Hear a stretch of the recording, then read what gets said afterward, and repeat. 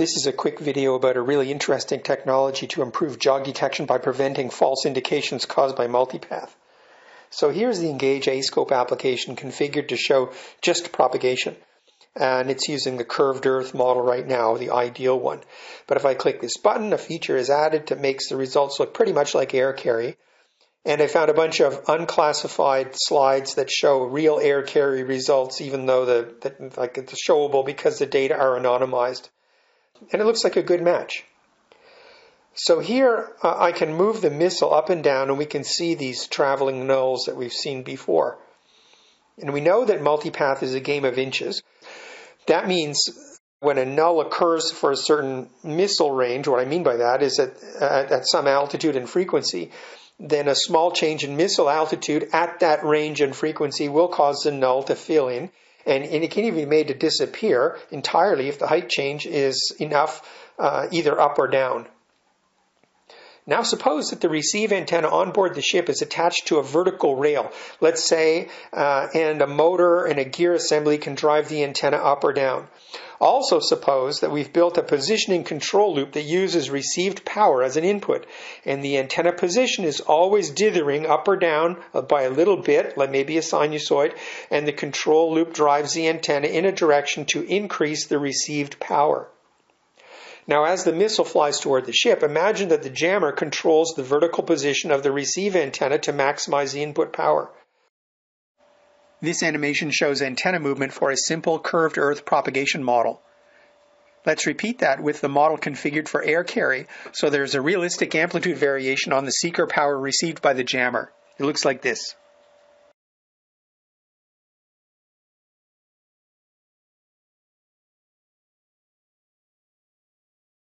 So I coded an ideal version of this system in the A-scope application.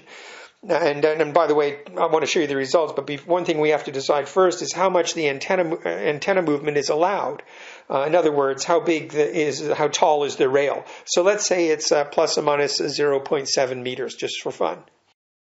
Now in practice, we wouldn't use a physical positioning control loop. Instead, a better approach is a linear array of fixed position antennas. Anyway, the results look like this for a receive antenna whose position is continuously variable. Amazing. I mean, at least for the ideal control loop, nearly all of the multipath can be removed, even for air carry cases when we have a lot of noise on the receive signal. Even if I move the missile up and down, the system still works. Let's try 16 gigahertz, move the missile up and down to see the effect on propagation. Turn the canceller on. Yes, it still works, actually a bit better. Let's change the missile height to see what happens. Yes, it still works. Let's try 35 gigahertz. We'll move the missile up and down, see the effect on propagation. Now let's turn on the canceller, and again, move the missile up and down. Yes, it works. Back to X-band, 9.3 gigahertz. And here's what happens if the wind blows. Now the multipath canceller is on, and this is the effect of wind on its output.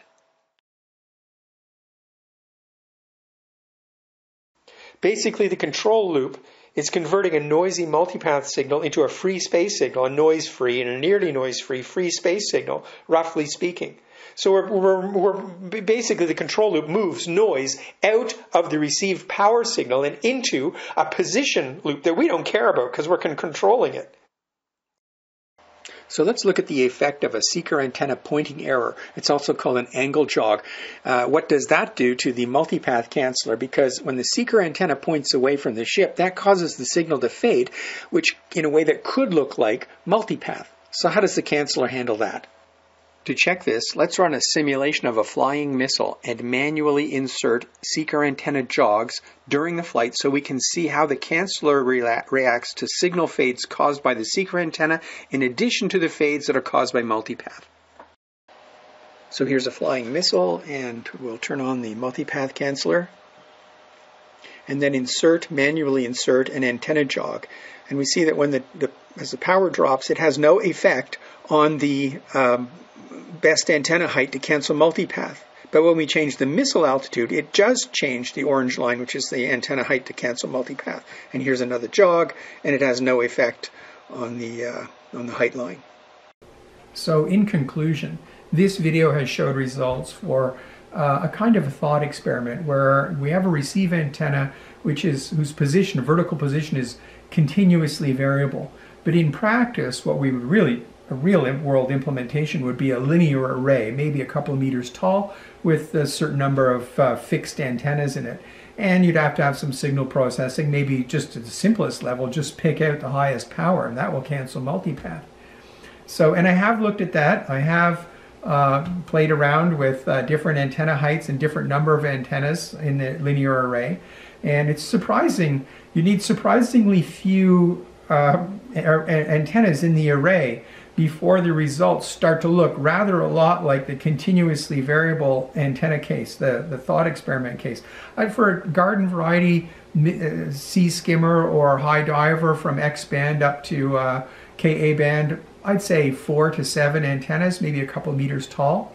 And the final concluding point is, it's an important one, is that although I've been talking about spatial diversity, you can get exactly the same effect with frequency diversity. If you had a cooperative transmitter and it sent a broadband signal, or probably better, much better, if it sent a series of a set of what I called pilot signals I've described them in the counter IED ECM protection range estimator about 10 years ago, that will also work.